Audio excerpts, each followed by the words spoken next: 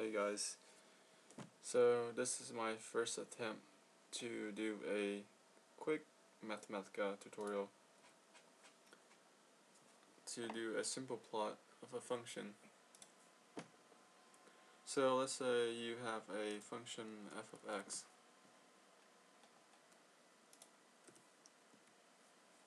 Let me just make this screen bigger. So you have function f of x equals to x cubed, and you want to plot this function. So what you would do is you would click onto the next cell and go ahead and type plot and use this square brackets, and here you would enter in the first slot your x components, and then in the second slot this is where you enter the limits for x. X go from the minimum to the maximum values, and here we're just gonna put 0 and 10 for simplicity. Now let's see.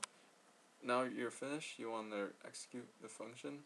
You hit Shift Enter, and you see an output display. This is your plot. Here's your x-axis and here's the y-axis. So, what if you want to label these axes? You can use the option axis label from Mathematica and use the dash arrow key and use brackets again, and then instantaneously Mathematica will know that you're trying to draw an arrow. Here in the first slot you hit your x component label as x, and the second one is y, and Shift Enter to execute again, and you can see it's been replotted, and now it has the x and y label on the axes. What if you want to plot two functions instead? Like, say your second function is f(x) equals to x minus 2, for example, and you want to plot in the same output display or a single output display. So here is a case where you want to use the brackets, the curly brackets,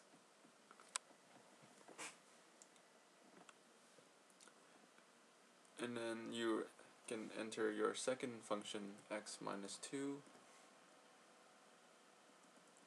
and then say you still have the same limit, and that's it. Shift Enter to execute. Here you can barely see the x, so let me change this to plus. So let's see if that makes any difference. Still no. Let's just use x instead. Alright, Shift Enter. Whoa, wrong cell. So that you don't want to execute these things, which doesn't mean anything. So you want to execute this one, Shift Enter on this line, and